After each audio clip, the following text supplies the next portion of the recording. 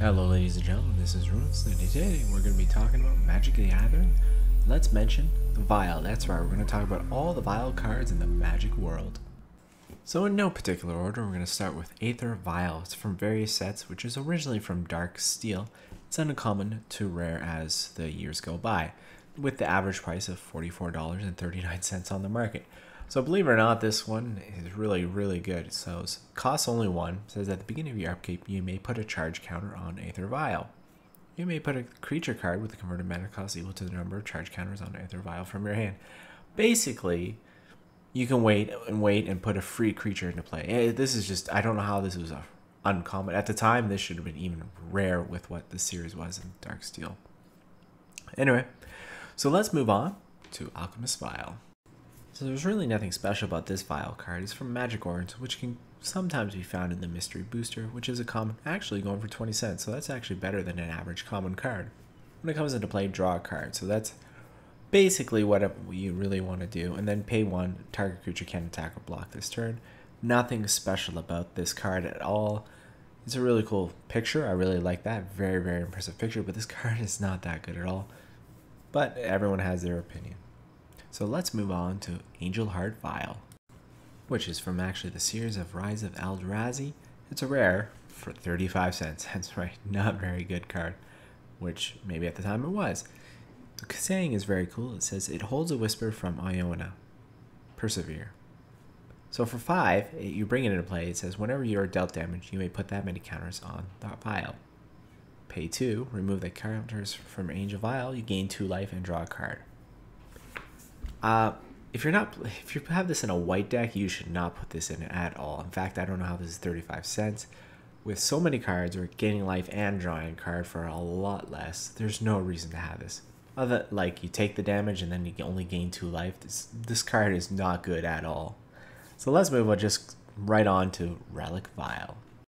Well, it's from Zendikar Rising. It's an uncommon for only going 9 cents on the market. This card is not very powerful compared to other cards in the Magic world, when you can actually draw cards for only 2 mana for certain artifacts. So this one is sacrifice a creature, draw a card.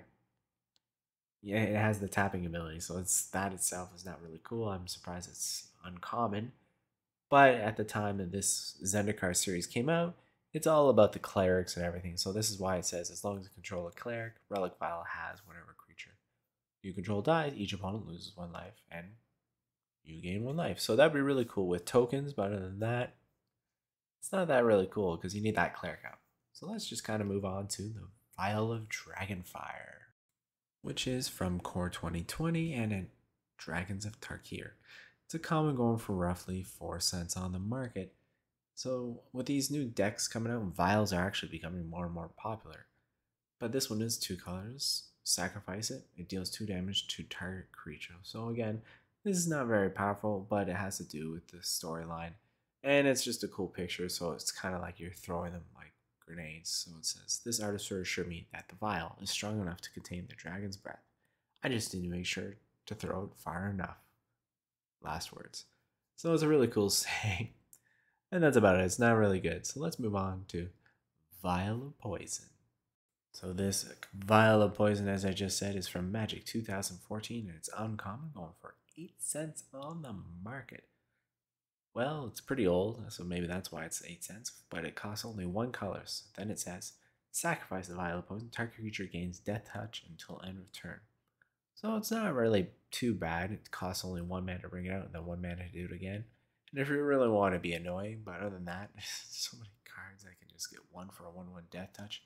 But you could be attacking with a 4/4 and want to have that. So I don't know how you would play this card, but it could be very powerful in the right combination. And the saying is, there are worse ways to die, but not many.